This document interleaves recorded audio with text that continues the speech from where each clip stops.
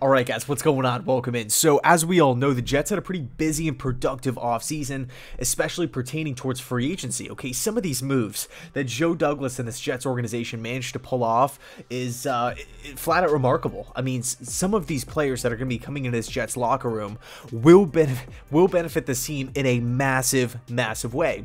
We've brought in some pretty popular, some pretty big name players. Corey Davis, Carl Lawson, LaMarcus Joyner, most recently Morgan Moses. Okay, that was a signing that happened late, super late into the process, but he's going to come in and help this team in a big way. But in this one, I wanted to talk about a free agent that I feel like since the beginning has been flying under the radar. A huge pickup that I feel like will have a massive impact for this team. Now, it's kind of funny, there was actually two guys that I felt this way about, but the first after voluntary OTAs and minicamp and whatnot, he really started to get some love. That was Keelan Cole. But the other player here is defensive lineman Sheldon Rankins. The 6'2", 305-pound animal in the trenches signed a 2-year contract worth up to $17 million with the Jets this offseason. Okay, 27 years old. We have to ask the question, who is Sheldon Rankins? Why should we be excited about this signing? Well, Sheldon Rankins, as we all know, former first-round pick out of Louisville. His pro comparison was Aaron Donald at the time, top 15 pick, compared to Aaron Donald because of his height on the shorter end, again 6'1", 6'2", but he had immense power, great run defender in college, played in a 4-3, 3-4, versatile guy. Multiple-time captain as well back at Louisville. On top of that, he had a high defensive IQ. He played with a big-time motor, a lot of effort, a lot of energy, a lot of enthusiasm, and electricity. And he had the potential to be a 3-down defensive tackle at the next level. So clearly, there was a lot to like with Rankins. The Saints make him a top 15 pick, and early in his Saints career, he breaks his fibula. Okay, probably the worst case scenario here. Huge blow. It took him a while to get back. It took him a while to get fully healthy and really just to get accustomed to the ways of the NFL. It wasn't until 2017 and 2018 where he truly burst onto the scene, playing in all 16 games both years, started every single game both years. But 2018 was just a magical year for Rankins individually. Okay, all 16 games, like we said, 8 sacks, 15 quarterback hits, and 40 combined tackles from a defensive tackle in his 3rd season, and he missed a lot of time already. Okay, so the future was bright for Rankins, and then more injuries occurred. Okay, and long story short, he's dealt with a lot of leg injuries, some Achilles problems, a knee issue, and like we said, the fibula earlier. So this is a player who he's dealt with some stuff. He's not coming in as this flawless prospect. But with that said, you start to take a look at the future for Sheldon. Okay, what's in store for Rankins in his new situation here with the New York Jets? Okay, and I feel like the stars are aligning. You look at the defensive coaches that we have in place. You look at the system, the 4-3 Robert Saleh system, and the personnel that Sheldon Rankins will be playing with and next to. Keep in mind, at 27 years old, Sheldon's still in his prime, okay, and now he's healthy.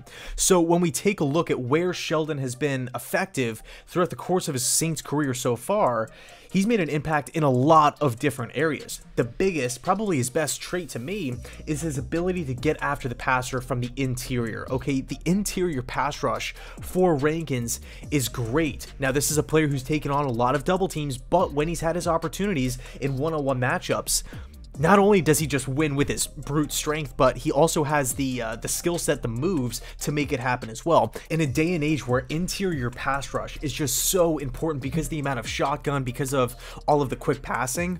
I mean, this isn't back in the day where quarterbacks are consistently taking 8-step dropbacks, where edge rushers have so much time to get after the quarterback. No, in some cases, quarterbacks will literally line up in the shotgun, snap the ball, load, and then fire the football with taking 1 step, or in some cases just a half step from initial contact. Okay, we can take a look at the Cincinnati Bengals and Joe Burrow. It's a common theme within that offense. So it's so important. How can an edge rusher do that? How can an edge rusher get after the quarterback if the ball is leaving his hands within, under 3 seconds?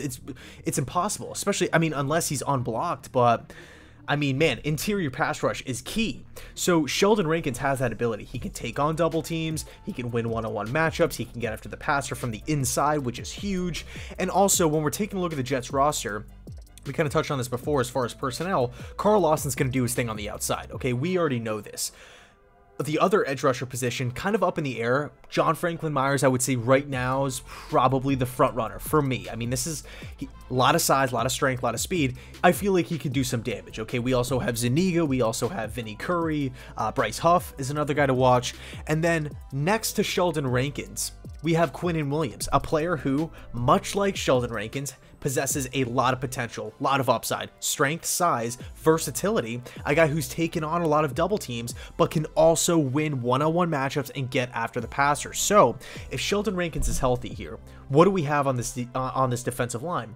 We have a group that possesses a lot of room to grow, a lot of potential, matched up with a head coach that has a track record of getting the best out of his defensive linemen, letting his defensive linemen flourish. Okay, really the only curveball that I could possibly think of is Solomon Thomas, but I can't think of any other defensive lineman under Robert Saleh's guidance and tutelage that took a step back. I can't think of any. Again, outside of Solomon Thomas, and that one was kind of odd because he was a top 3 pick. Little interesting that he didn't really work out, but I mean, man, you could go down the list. Kerry Hyder, Nick Bosa, DeForest Buckner, Eric Armstead. The 49ers have had a ton of successful defensive linemen. Now, you look at the system that's in place, all of a sudden, it's complementing every single player on the line skill set.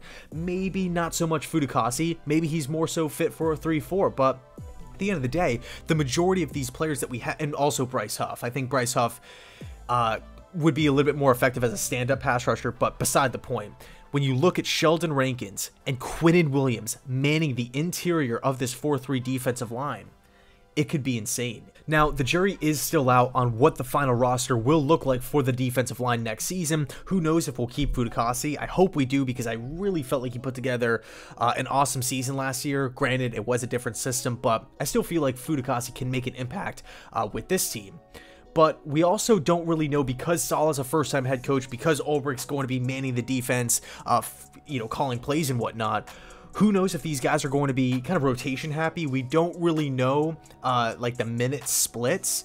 This is something that I've overlooked in the past. Quinnen Williams' rookie season, I felt like he was going to be the anchor on the defense, just tons of minutes, a 3-down defensive tackle, but it was kind of the opposite under Greg Williams. Now, was that a coaching decision? Was Quinnen behind?